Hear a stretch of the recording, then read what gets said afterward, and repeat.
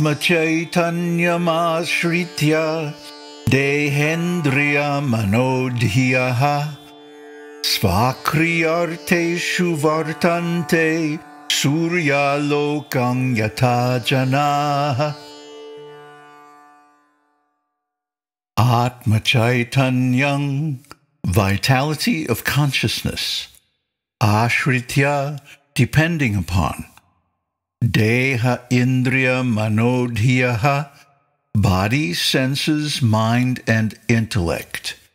Svakriya arteshu, in their respective activities. Vartante, engage. Surya lokang, sunlight. Yatha, just as. Jana, people. Depending upon the energy or vitality of Ātma-caitanya, consciousness, the body, senses, mind, and intellect engage themselves in their respective activities, just as people work, depending upon sunlight. Namaste. So this verse is very interesting because it illustrates something that we don't think about a lot. We tend to take everything for granted. If it's steady, if it seems like it's going to be predictably reliable, we tend to take it for granted. Like we take it for granted that the sun is going to come up every morning. What if it didn't? We'd be in trouble, huh? So this is because we depend on the sun to do our work. This is why Brahman is compared with the sun. In fact, it's worshipped in the form of the sun. The sun is one of the deities, the Vedic traditional deities. Fire is another one. And these are because they act in a similar way. They have a similarity of action to the self. And they have the similarity that we depend on them. Without fire, without the sun, who could live? So in this way, Brahman becomes taken for granted.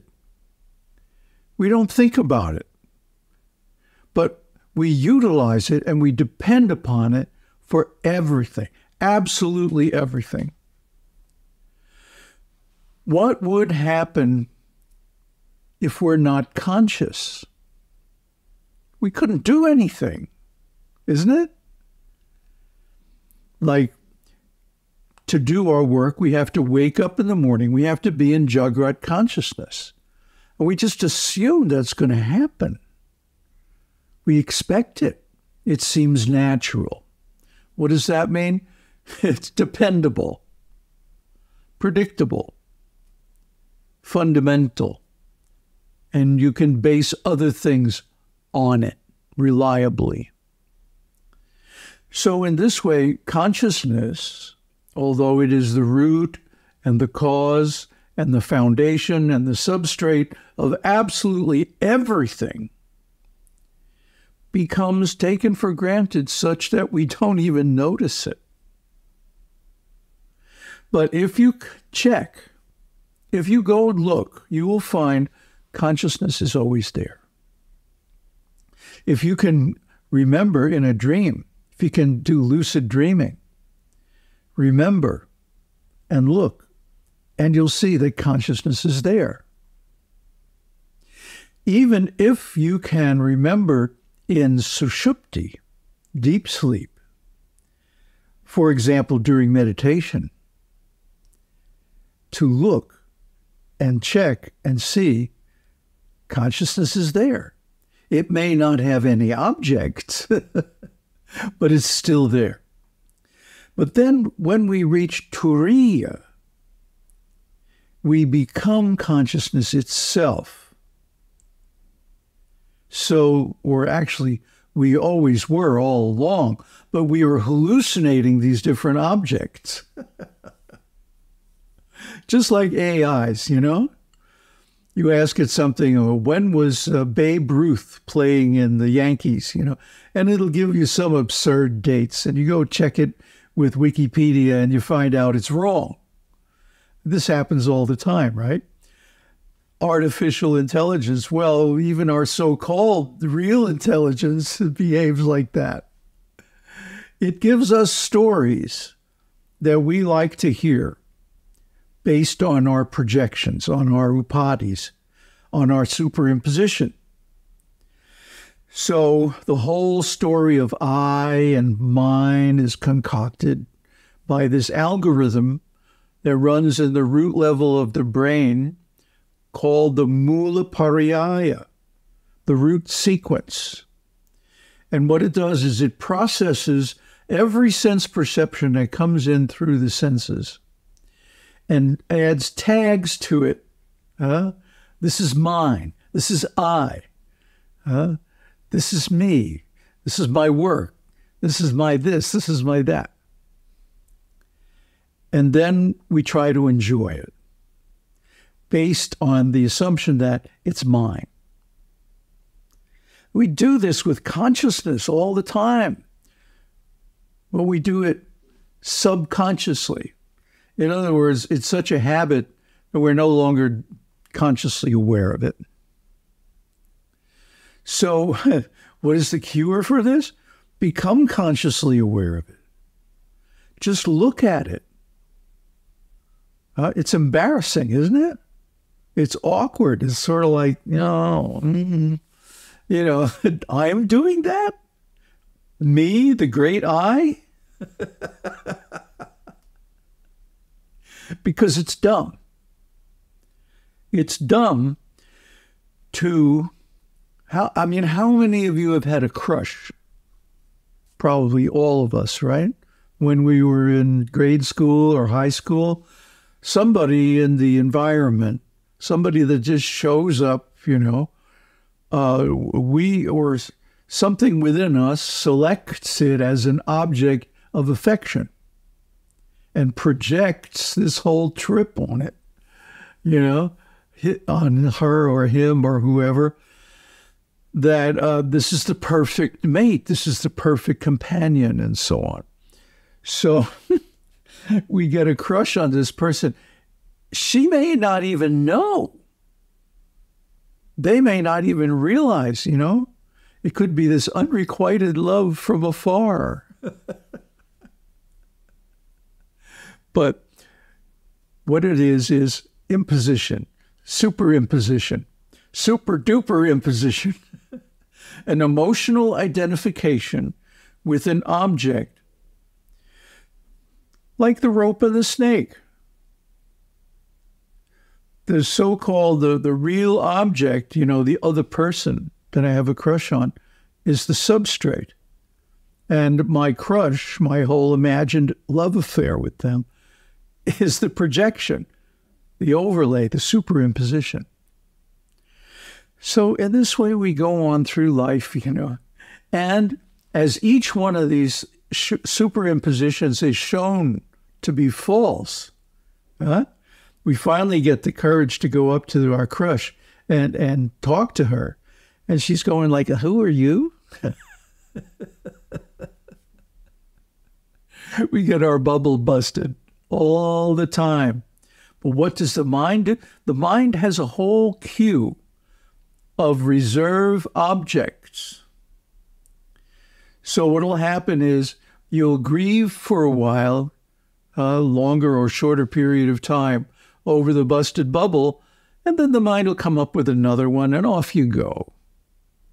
The next passion, the next imaginary overlay that you project on reality. This is the mind. And if you observe it, I'm not going to say that you fight with it or stop it, because that will just make it worse. But simply observe it.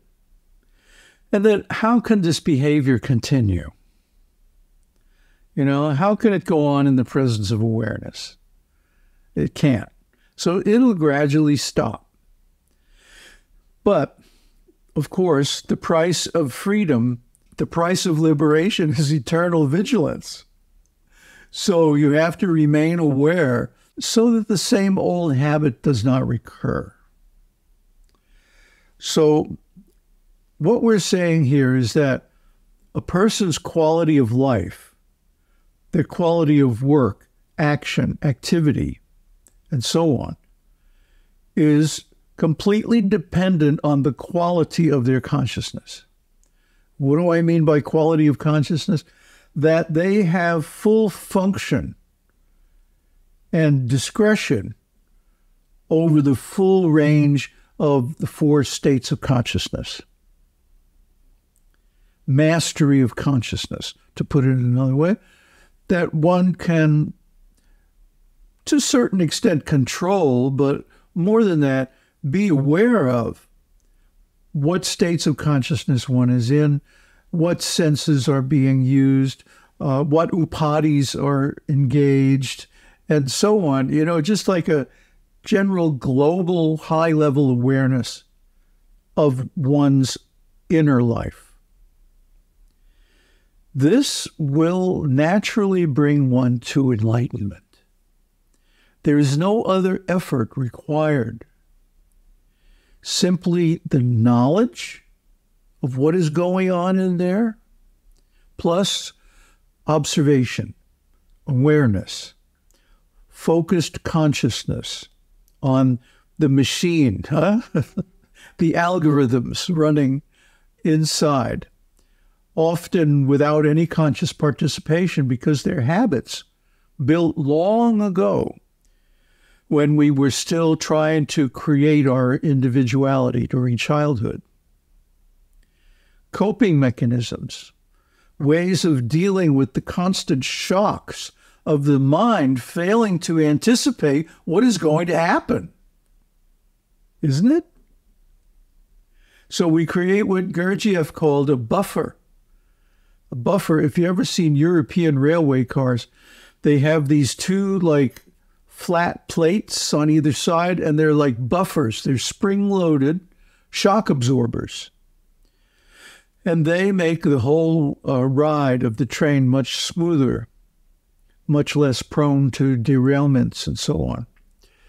But in life, we also create buffers that when times are tough, we'll distract ourselves with these different dreams that we project on reality to justify ourselves, to encourage ourselves, and frankly, to compensate for our shortcomings. So this is the process of looking into the mind with insight, with compassion, self-compassion, and seeing the illusions that we live by, and not trying to fight them, not trying to destroy them or anything like that, but just be aware of them and what they really are. Buddha called them papancha. It means a waterfall. And it means that one particular thought or one particular impression coming into the mind generates all these others, by derivation, by the algorithm, by the mula pariyaya and the other automatic processes going on in the mind, which we originally developed to enhance our survival. But, you know, survival, what is the survival of the cause of suffering all about? But again, that's another video. Aum Tat Sat. Aum Shakti Aum. Aum Namah Shivaya.